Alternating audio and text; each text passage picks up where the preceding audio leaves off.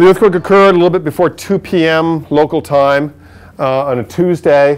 For me, that was the second day of classes, the beginning of the semester, so it made things really fun.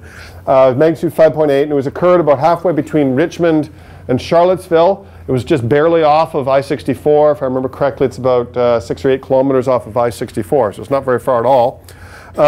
It occurred on a fault that is a reverse fault. And what happens in an earthquake is that a fault is under a lot of stress, and yet it's also got friction on it. And suddenly the stress exceeds the friction and it slips suddenly. And locally you have fault slip. That sudden slip occurs really suddenly, creates a sound wave or a seismic wave in the ground that then spreads outwards from the epicenter. And here we have a map of where that earthquake in central Virginia at a minute later and 2 minutes later. And basically what's happening is the disturbance, like the drop in a pond, the disturbance only occurs at one place. But the vibrations from that disturbance, the shaking, in this case, in the case of the earthquake, occurs, spreads outwards in a wave away from the source. So the earthquake is sort of two things. The earthquake is sudden slip on a fault. In this case, the fault was about 8 kilometers by about 4 kilometers.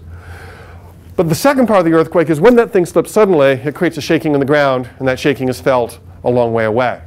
So it's spread outwards from the source. And we record that on seismometers. Seismometers are essentially a mast on a spring. So you've got this mast on a spring, and as the ground vibrates, the mast kind of sits still. It's inertia.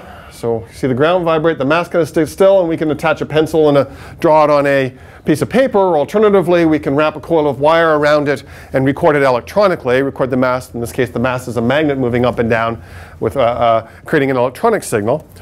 The stations that were live on the day of the earthquake were these stations shown here in the map. I think there's 2 or 3 that I'm missing, but I got most of them. And the blue ones are run by the U.S. Geologic Survey to monitor earthquakes in the nation. And as you'll notice that there's not a lot of them in Virginia. This one's blue. Turns out this one here is also funded by the U.S. Geologic Survey. The red ones are run by Virginia Tech. And none of those, mumble, mumble, none of those have any funding. So these are volunteer stations and volunteer time to make those happen. But it was a really good thing that they were live on the day of this event because it really helped us to better understand it. And I'm going to show you data from 4 of those 5 stations in the next plot. And what we have is each of these plots is a single seismic station. The horizontal axis here is time going from left to right, and this is 20 seconds. And for a single station, the ground moves up and down. We get this vibrating signal as a function of time. And we have stations here in Richmond, Lynchburg, Roanoke, and Blacksburg. So getting progressively farther away from the epicenter. And you can see the waves that have traveled through the interior of the Earth getting farther and farther, later and later in time, because they had to travel farther to get there. And then we can see this really strong shaking. This is the surface wave, which is the slower but stronger shaking that is actually the wave that causes most of the damage. And interestingly, because these seismometers are designed to be really, really sensitive for small earthquakes, the one in Richmond, 55 kilometers from the epicenter, wasn't able to handle the strength of the shaking that happened even at that distance. And we can take those same plots further and further away. The plot's rotated 90 degrees from the last one. The horizontal scale here is distance in degrees. A degree is about 60 miles, or about 110 kilometers. This is about 3,300 kilometers away. Now Blacksburg is the closest station, and we go all the way, in this case, to Idaho. And again, you can see the first ground shaking inside the ground, arriving at later times. So we've got time going up in this case. And then the slower but stronger surface waves arriving at later times as you go farther away. And I had the same movie that he showed you before, that Patrick showed you before. I'm just going to show you it again quickly to point out, again, the red is upward motion, blue is downward motion. You can see the body waves, the waves going through the interior of the Earth, hitting California, and then you can see the surface waves coming out much slower, but much stronger shaking. Excuse me, tripping over a chair here, going outwards across the country. I'm just going to quickly show it again one more time. I wanted to focus on the stronger amplitudes. So here's the body waves, here's the surface waves, very, very strong amplitudes going out across the country, and then eventually arriving in California. The shaking from the earthquake was felt as far away as Canada in the north, Alabama in the south, from the coast to the Midwest. So this is a plot of people who reported on the internet to the USGS that they recorded the shaking and how strong it was using a scale that is descriptive. And the reason it is actually felt by the USGS tells us that this earthquake was actually felt by more people than any previous earthquake in the United States. Not because it's the largest earthquake, but because it happened where the population centers are. This is the biggest earthquake in a century on the East Coast. And this is a map the New York Times created this beautiful database, but it's coming from the US, sorry, this beautiful image, but it's coming from the, whoa, I can't quite see. There's supposed to be a map of the United States in behind there. Shows up nicely on my screen. It's got a little bit too bright, I guess. What they've done is they've randomly drawn dots, grabbing from the felt reports. The people who reported I felt the shaking on the internet, and randomly drew the dots from 12,000 odd, 12,000, 13,000 odd reports as to where they occurred.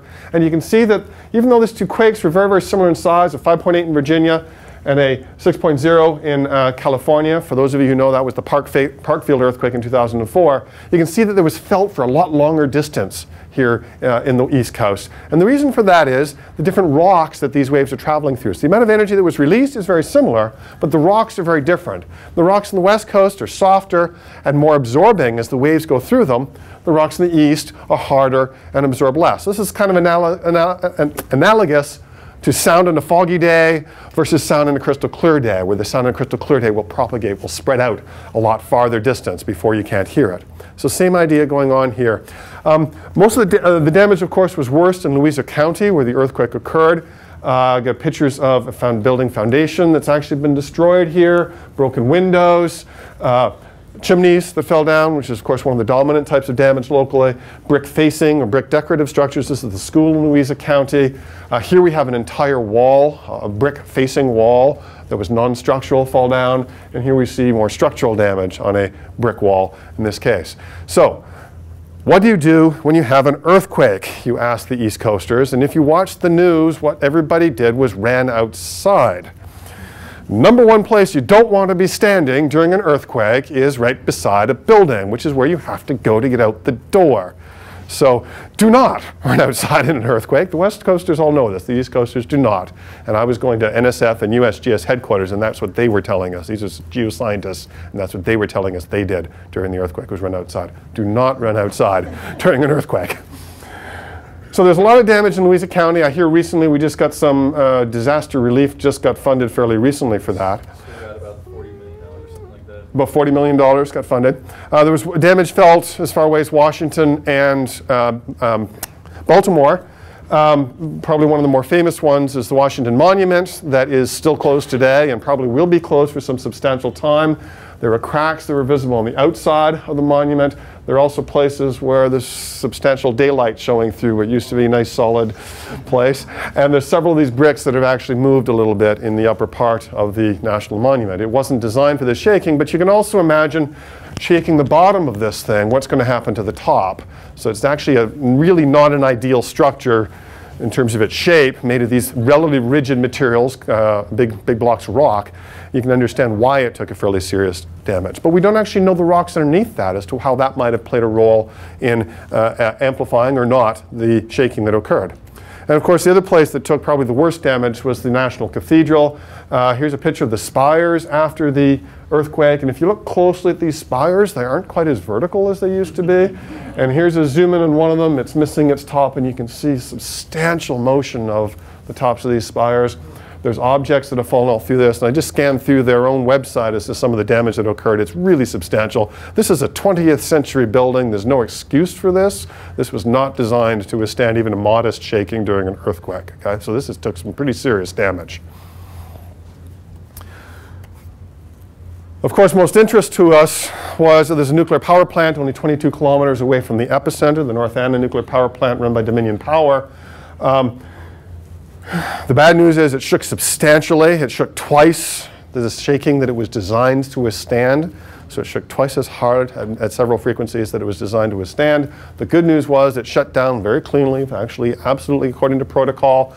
There was an inspection. There's no structural damage to the reactor in any way. Lots of non-structural damage like this was occurring within the plant, but nothing structural occurred at the plant. Now, there was issues with power systems and these sorts of things, but the actual backup power worked properly to shut the thing down, and it was actually restarted. I believe it was late November. Is that correct? Yeah, late November that it actually restarted its work. So the good news was that it did not have a disaster, but if you look at the design spec, This could have been a very, very, very scary occurrence about 100 kilometers upwind from Washington. The other fun thing is that they store nuclear waste on site, like most of our nuclear power plants do in the United States. And these are dry cask storage on site. I believe these are 8-foot tall fences for scale.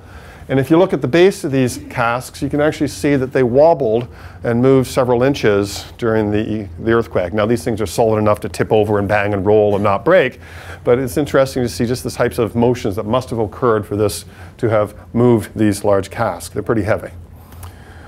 So why do we have earthquakes in Virginia? We're a heck of a lot away. Yeah, sorry, go ahead. Yeah, go ahead. How far was that nuclear plant from the earthquake? 22 kilometers. And how big of an earthquake was it designed to withstand?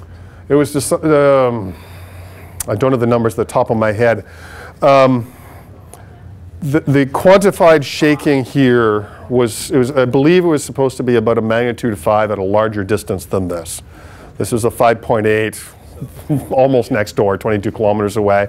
And magnitude greater than what it was designed to withstand. In terms of quantified shaking, it's a factor of 2 is what it was. Literally, so in terms of the amplitude of ground displacement, it's a factor of 2 more than it was designed to withstand. This may have been the usual engineering rule of thumb of multiplied by 2 whenever you have a design spec, but that saved us in this case.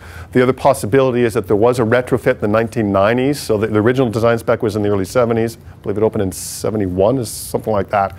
In the 1990s, there was a retrofit for seismic, and that may have also played a role in how it withstood the shaking. According to the news reports, it said Dominion claims it was designed for an earthquake of up to 6.2, but the NRC uses ground motion. Yeah, so there's. The 6.2 is if you read the early 70s report, there's no chance of having an earthquake in this area, and I'll show you a slide that shows the exact opposite. So, published before the plant was built. So yeah, there was some willful ignorance. The other side of the equation, though, was in the late 60s and 70s, we really weren't studying earthquakes on the East Coast at all. So the amount of information out there was pretty minimal at the time. There were no seismic networks, for example. So we're a long way from the plate boundaries. In fact, we're pretty well close to the middle of the North American plate. The plate boundaries from the West Coast, or in the middle of the Atlantic, or in the Caribbean, we're a long way away. So why are we having earthquakes in the middle of the plate? And the reason is, and the answer is that, well, we know we do have earthquakes. This is the National Earthquake Hazard Map. I think I actually have the outdated version of it. The new version looks pretty similar. And the red colors are where they're supposed to be, on the plate boundary.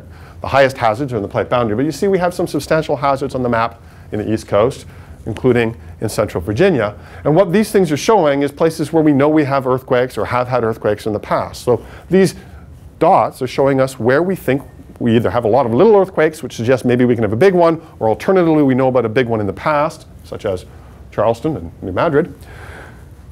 But this map is showing us where we've had them, and it may actually be the gaps in between these, because the repeat intervals are thousands, even tens of thousands of years, and we've only got a couple of hundred years of history. In fact, some of the biggest hazards may be in places we don't know about today. We just simply don't know the answer to that. But we do have earthquakes in the east.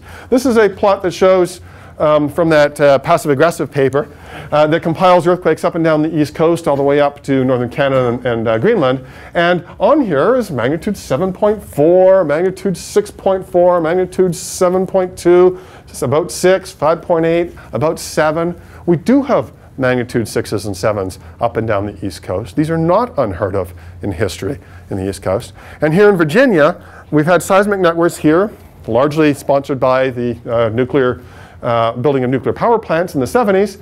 So since the 70s, we've had seismic networks, and this shows since the 70s where the earthquakes have been. And they're centered in Giles County, not far from Blacksburg, in the East Tennessee seismic zone, the northernmost end of the East Tennessee seismic zone, which I believe a couple of you live in, and here in central Virginia between Richmond, Charlottesville, and Lynchburg. It's well known to have earthquakes, and sure enough, that's where last August's event occurred. In fact, there's a paper published. The research was done before the plant was completed, and the earthquake occurred in 1875, and our understanding is it's about a magnitude 5. And this plot shows, from that paper, shows the intensity of the shaking. Intensity is a qualitative measurement of shaking. And this plot shows that same intensity for a more recent event. And the patterns aren't too dissimilar. They're actually very similar events. This one's a little bit further to the southeast, closer to Richmond. But we're seeing a pattern that's not too dissimilar. We've had earthquakes here before, magnitude 5 even, which, by the way, would have been pretty close to the design spec of this earthquake. Sorry, the design spec of the Northampton power plant.